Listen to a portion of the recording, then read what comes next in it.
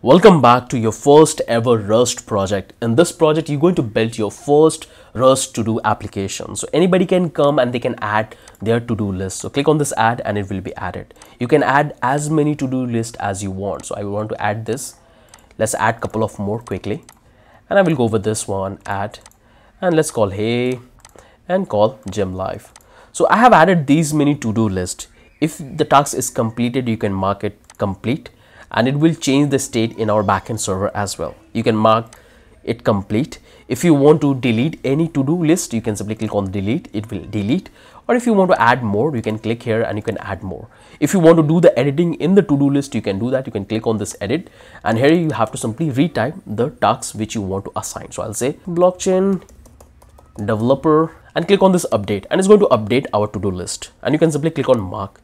If you want to do the filtration and find a specific to-do list, you can simply search for it, type gym and it's going to filter out the entire data. You can simply go back to the normal, all the list. So every single thing is working absolutely fine and this is one of the projects which you have to include if you really want to build a strong portfolio. If you do the responsive check of this application, it's 100% responsive for all the different screen sizes. So this is how it's going to look on the very small size.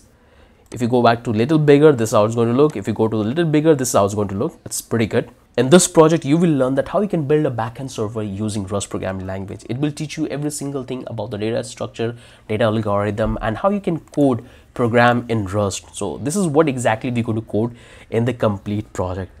Again, I'm telling you, you will learn a lot of things. So we are using Rust as a backend server. In the front end, we are using Next.js. So there is a lot of things coming up in this project, and this is what exactly you're going to code. So you can add as many to do. You can add as many to do, and you can see how quickly this data is getting updated into our backend server. We have a nice this overflow effect we are having. You can mark this tick and check all of this completed, or you can simply click on this all deleted. That's wonderful. So right now we don't have any to-do list because we have deleted all that. So hope you guys have understood that what exactly we're going to build. So see you in the project. Once you will download the final source code, you will get a zip file. Unzip that and you will get this folder. In that you will have all the files and all the folder for this particular project. So open this one in your VS Code and here I have opened this. In that you will have this two folder, starter file and complete source code of the project. And we have this readme file in which we have all the instruction that what are the packages we are using and what are the requirements you need to fulfill to run the project, which I'm going to cover in this video. So simply close this one. Now, before we execute our final source code, we have to check couple of requirements. We have to do couple of installations. So open up your terminal and first thing we have to check our node version, that what node version we have installed in our system.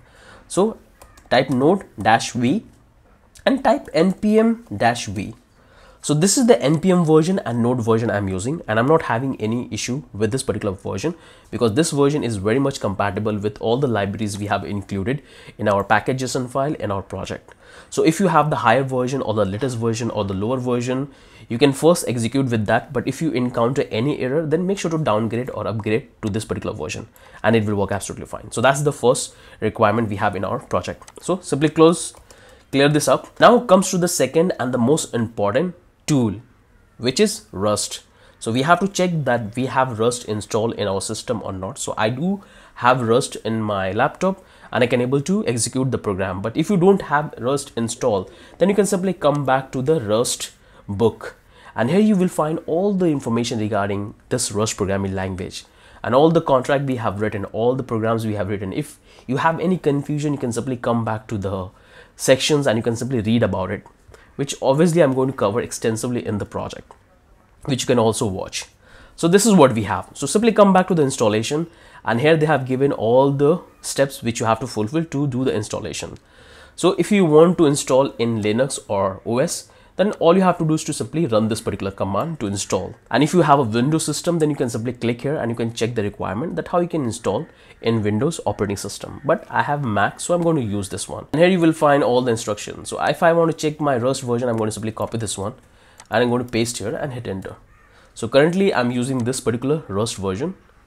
And the best part of this Rust installation, when you will do this installation, is going to install the cargo package as well. It's an inbuilt tool which we're going to use to do the compilation and do all those things. So it will come within the tool. So make sure to install properly. And if you come back here, you will find all the methods which you can check. If you want to update, you can update. If you want to uninstall, you can uninstall. That's all you will find here. So if I want to uninstall, so I can simply take this one, come back here, and I'm going to simply paste here and hit enter. Here it will ask me whether I want to uninstall or not. So I'll say yes, hit enter, and it's going to remove the package from my system. So Rust is successfully uninstalled from my system. So if I want to check whether do I have Rust or not, so I can simply go back and I can check. So right now you can see this particular command not found because I have uninstalled Rust from my package. So right now I'm in the main directory. I can simply click here and I can go into my this particular directory. So I can simply able to interact with the project. So here I'm into this particular directory. Now I have to reinstall the Rust. So I will come back here and I'm going to simply come back here, simply grab this entire portion till here and paste and hit enter. Here it's downloading our Rust, and just wait, in few seconds the installation will complete. And this is the exact thing you have to do. So here it's asking us that whether we want to continue with the normal installation, customization, or cancel. So I'll go with 1, simply press 1 and hit enter. It's going to do the installation, and here the installation is happening. Just wait, soon the installation will complete. This package is little heavy, so it will take few seconds. Just wait. In this installation, we are importing all the required packages which Rust utilize internally when we build the program. So this takes a little bit time. You can see these packages are quite heavy. We got the cargo, we got supply, we got this React docs. That's all we getting into in this particular command. So a lot of useful tools you will have when you will do this installation. So finally we done the installation. Now all we have to do is to simply clear our terminal, and now we have to simply close the VS Code, reopen the file. So come back here, I'm going to simply click on this, and I'm on the same directory, because this is a very important thing which you have to do, because this is going to load the entire Rust environment into our current repository, so we can able to utilize it because we have just installed newly. So let's get into the folder. So we are into this particular directory. Now if I check the Rust version, so I can come back here, and from here I can able to see the version which I have. So you can simply keep this Rust, paste here and hit enter. You will able to see that which version we are using. You can check the cargo as well. So you can simply type cargo, and this is going to give you all the commands, all inbuilt tools we have here which we can utilize during our development. So if you want to check the version of cargo, here we have, you can simply come back here, clear terminal, type cargo version, and it's going to give you which version you are using. So we are using this latest one in our project. So this is how you can install the cargo. So these are the couple of requirements you need to have in your system. So we are done with that. Now we are already into this particular directory. Now we have to install all of these packages, because these are the front end. We are using Next.js, and we are using XCS for interacting with our backend server. We have this React icons, Web3 model. That's all we have here, which we are utilizing here. Or you can simply ignore this particular one, Web3 model, because we are not using Web3 model. You can remove that. So I'm going to simply bring it up, and I'm going to simply do the installation. So I'll say npmi, and this is going to install all the packages which we have here, and that's going to be available in our node module. So we have this file.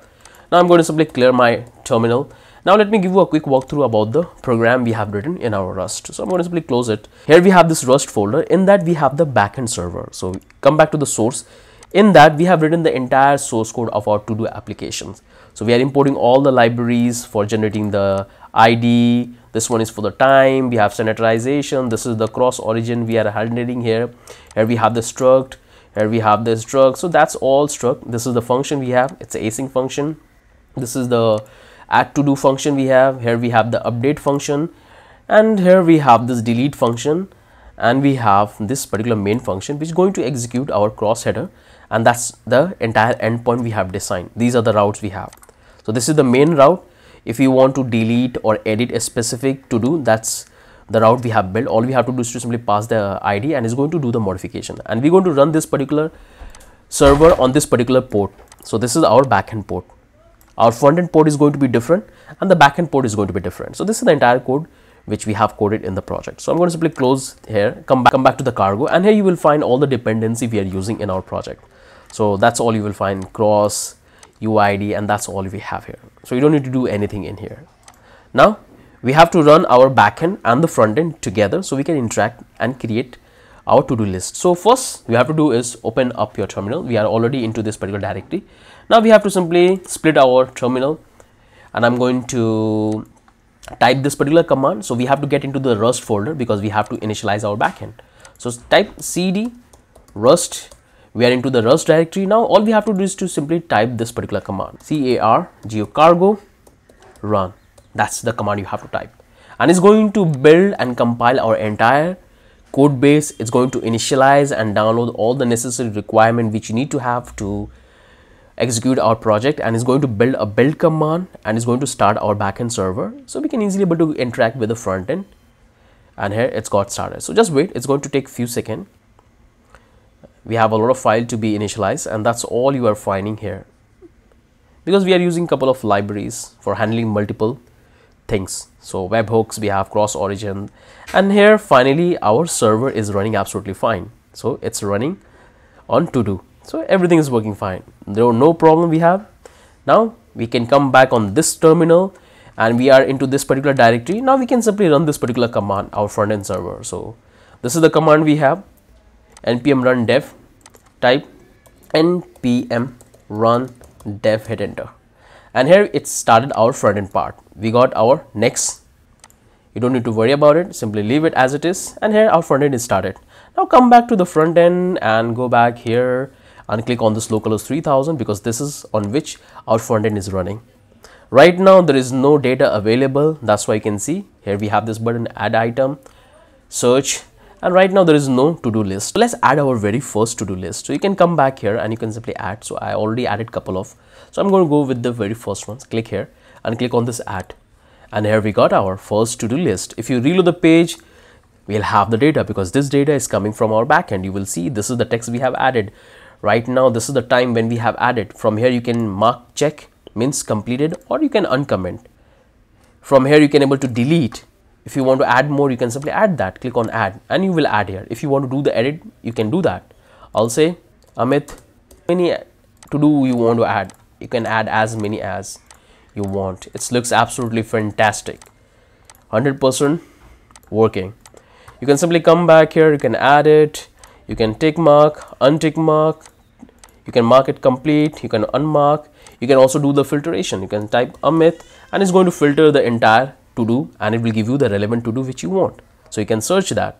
If you're going to remove that, it's going to filter out the data and it's going to give you the all the to do. So this is working absolutely fine. If you come back here, it's 100% responsive for different screen sizes. So this is how it's going to look on a mobile device. This looks good. So this is what exactly we're going to build. You can add as many as you want. There is no problem. You can update, you can delete. That's all you can do. I'm going to add couple of to-dos very quickly. And here we have all the to-dos which have added. So you can simply mark complete, and we have this nice animation. You can delete any one. So if you don't like this one, you can simply delete that. You can delete that, or you can delete this bigger one, or you can edit. I'll say, let's type something this small. Hey Daulat, and it's updated. You can simply mark incomplete. So this is all the function we have built in our Rust backend. So if I take you back into my Rust code, so this is the entire code we have coded together. And when you run the backend code in the Rust, is going to create couple of folder and file, which you don't need to worry. So all of this compilation we have. So come back in the source. Here we have this one. Close this one. And here we have built all the functionalities. This one is for get. So this will give us all the to do which user will create in our platform. We'll get that. Here we have the to do for adding. Here we have the update to do function. Here we have delete. And here we have the other functions. So that's all you will find here. So I hope you guys have understood that what exactly we have coded and how you have to execute this final code. So it's absolutely perfect. This is one of the projects which you can include to show and add in your portfolio to show the understanding that you know how to code Rust, how to build program in Rust programming language. So this is what exactly you will get. You can add as many to do you want to add. If you want to do the filter, you can do that very easily. And it's going to have the filter. So you're going to have all of that. This looks absolutely great. And I hope you guys have understood that what exactly you have to do when you will get the final source code. You can add as many to do as you want. And this is one of the projects which you have to include in your project to have a better understanding that what exactly takes to develop an application using the Rust programming language. So when you will take the final source code, this is the exact step you have to follow. This is how you have to install and run the project in your system. And for a better understanding, you can simply follow the complete project. In that we have discussed every single thing step by step, which you can take idea from there that what these are stand for. It has the similar structure. We have this packages, libraries which we are utilizing. So everything is explained in the complete project, so make sure to follow that. But when you will get the final source code, this is how you have to execute. So that's the only thing from my end. I hope you guys have understood that what exactly you have to do and how exactly it's work. With that, I'm ending this video. Have a wonderful day. Bye bye.